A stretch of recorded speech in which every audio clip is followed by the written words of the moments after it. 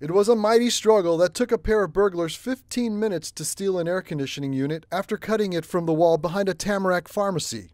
Surveillance video released by the Broward Sheriff's Office on Thursday show the two men pushing, shoving, and tipping the unit behind Bensner Pharmacy on the 5400 block of North State Road 7 before finally getting it onto the bed of a pickup truck. Investigators are hoping the surveillance generates leads for the September 25th theft.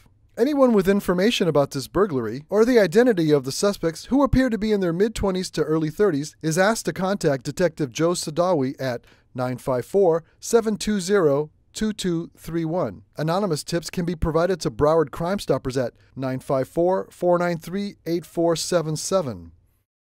A reward of up to $3,000 is available for information leading to an arrest. Rolando Otero, SunSentinel.com.